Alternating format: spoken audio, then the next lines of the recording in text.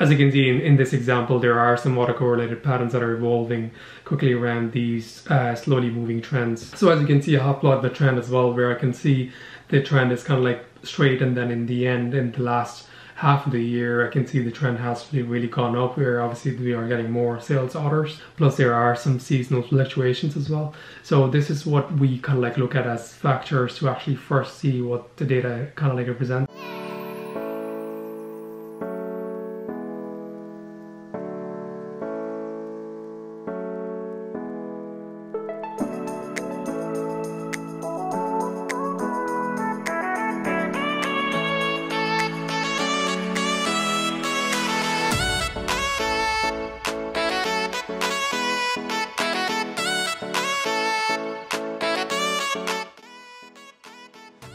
So what I'm doing is, first I'm looking at the length of my data set, and within that data set that I'm multiplying by 0.8 because I want to look at 80% of the data, and I'm doing math.ceil, which is I'm just rounding up that value. So next what I'm doing is I'm scaling the data. I'm using a min-max scaler from sklearn to scale it.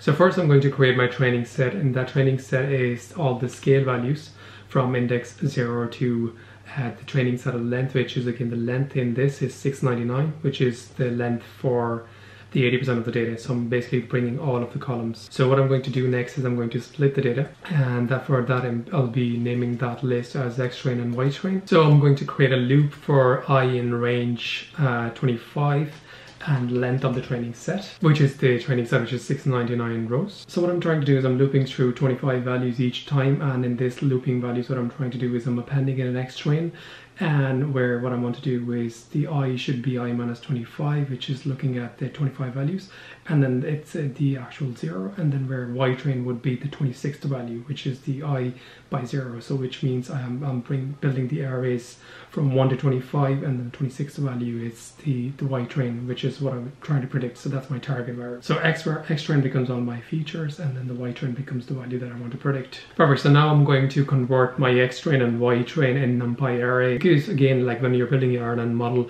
RNN model expects your values to come into a three-dimensional array format, not two-dimensional. At the moment my data is two-dimensional, so it will be three-dimensional in terms of number of samples, number of time step, so which is in this case I'm looking back 25 days, and number of features, which is for me it's 1 because I'm only predicting the total amount of sales.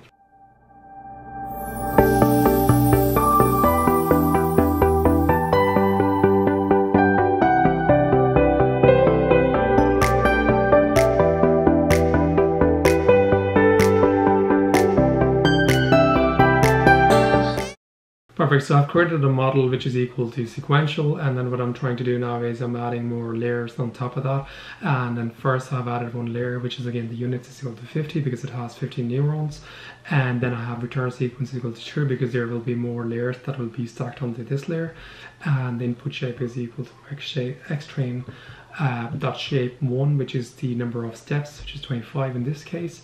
Then I'm also adding a dropout between each layer, which is again 20%. So then I'm going to add a dense layer, and then within the dense layer it's a regular dense layer, and I'm applying units equal to 1. I'm only applying 1 neuron on it. So this is my model architecture. Finally I'm going to set my optimizer and my loss function. In this I'm applying optimizer, which is the atom optimizer, and then I'm applying the loss function in this, which is mean squared error. So what I'm going to do now is I'm going to fit the model. In this fitting the model, what I'm doing is epochs is equal to 50. This is the number of times I want to iterate. Okay, so I'm now going to fit the model. Again, in this I'm using the epochs is 50, which is again I'm iterating through the neural network 50 times backward and forward, which is again backward propagation, forward propagation.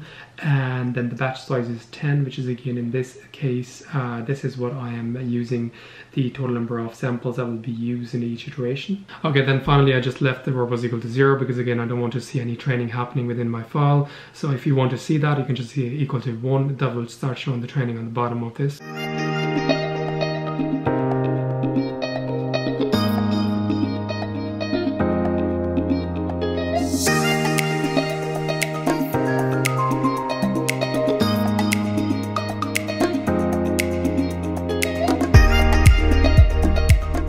Again, in a similar format, I'm creating my test data set, which is the 20% of the data, and I'm going to reshape that data into three-dimensional format as well, because again, the LSTM model is expecting the values to be in three-dimensional. Okay, so finally the model is trained and I have predicted my test values. Now what I'm going to do is I'm actually going to build a Plotly graph where I want to see the actual observations, and then for the test set I want to see my actual values and then the actual predictions that the model have predicted.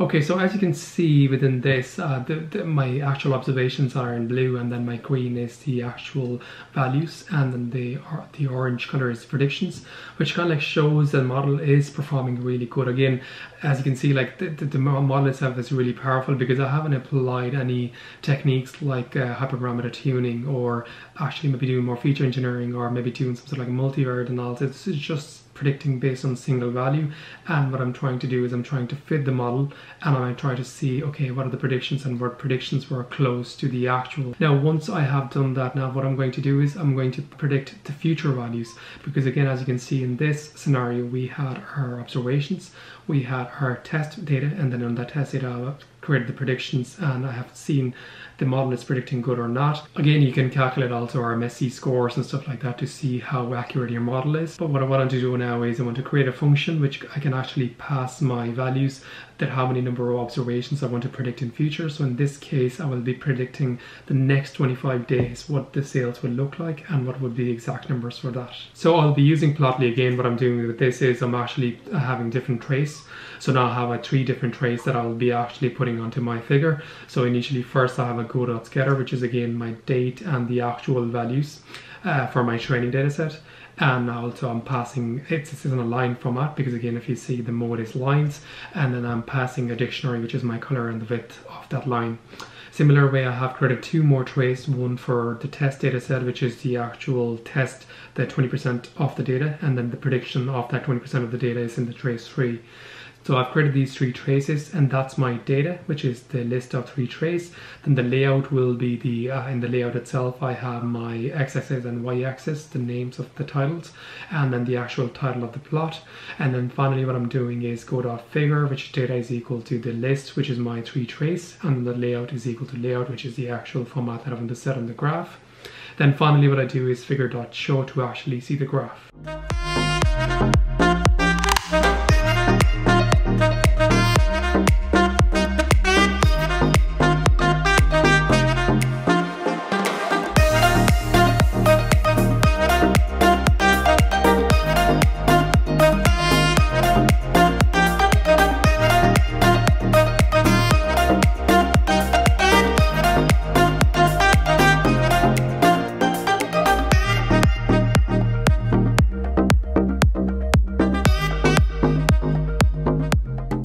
Okay, so I've created the function which actually predicts the next 25 days what sales will be there. So what I'm trying to do now is I'm creating a similar graph, but in this scenario I'll add another trace on my previous graph. So what I'm going to do in that trace is I'm actually going to look at all my future values. So in this case, the next 25 days, what the sales look like, and I will be plotting that onto the same graph. So within prediction function, what I'm trying to do is I'm trying to look at the last 25 values and predict the 26th value. And in the similar way, I'll be looping through all of these to actually predict for next 25 values. So once I do the predictions, again within this I've also scaled the data and scale inverse once the predictions start coming out of that. And then once I have my final prediction, then I append that prediction back into the list, and then I look at the last 25 values again and then predict the next one. Similar way, I'll be trading it through 25 times to actually look at the next 25 days, what the prediction looks like for sale. So within the prediction date, what I'm trying to do is I'm bringing out all the last 25 dates so I can actually use that into the Plotly graph.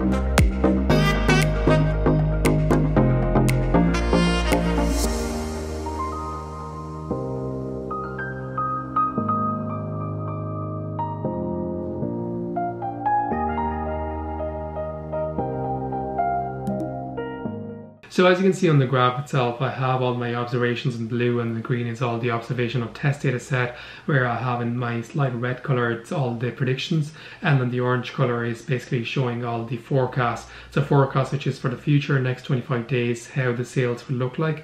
Now again, this would be really powerful analysis to show to your manager what sales looks like in the next 25 days and showing this prediction. So as you can see in this model, I haven't done any feature engineering or parameter tuning at all. I'm just literally creating an architecture of LSTM model, and then I'm basically predicting what sales would look like for the next 25 days. And as you can see, it does a really good job according to me. Again, if you are doing it more in a robust manner, what you can do is you can do more parameter tuning on this, maybe trying to apply different algorithms like XGBoost, random forest, and also applying RNN, and then comparing the models together and see which models are performing better on your data set. And initially also what you can do is you can do better feature engineering to actually include more features in your model. Again, more data you have, more features you have, and more relevant patterns you have, it will be more easier for the model to predict the actual values. Okay, so my whole analysis is complete, but again, in the end, what I'm coming back to is I have my analysis there, but if I want to send this analysis to, say for example, to the store manager or to somebody else, I don't really want to show the code in my Jupyter Notebook. I'm going to actually show you one basic example how you can actually hide the code in your Jupyter Notebook.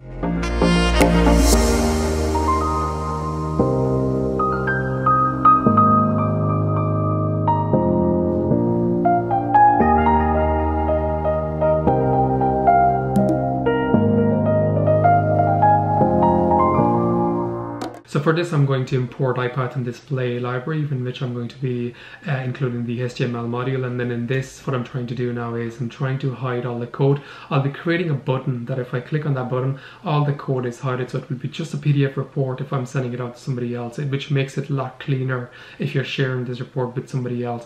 Now again, if you might be sharing this with some other people who actually understand the code, it would be good to maybe share it with them in that format. All right, so I've finished coding for the button. Again, in this button, what I've done is I've created a new function. What it does is if you press the button, it basically hides all the input code snippets. So what happens is, like when you click on it, it basically hides all the values, and if you click back on it again, it shows all the values again.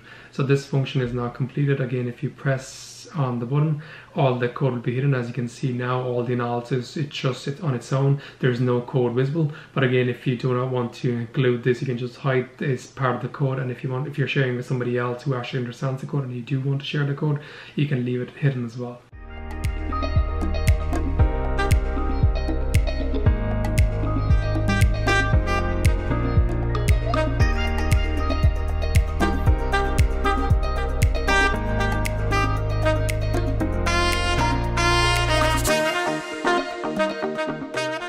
I hope you enjoyed this video, and thanks for watching.